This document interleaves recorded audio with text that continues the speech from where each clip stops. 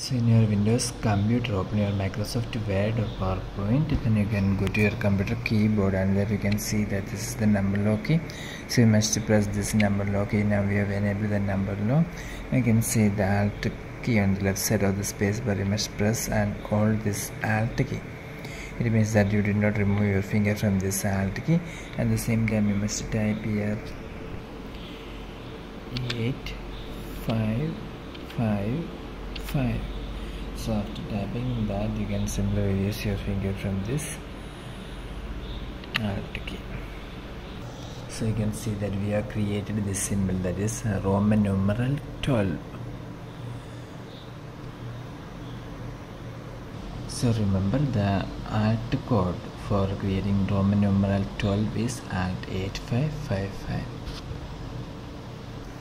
For more videos, you can subscribe our channel and Online. Thank you.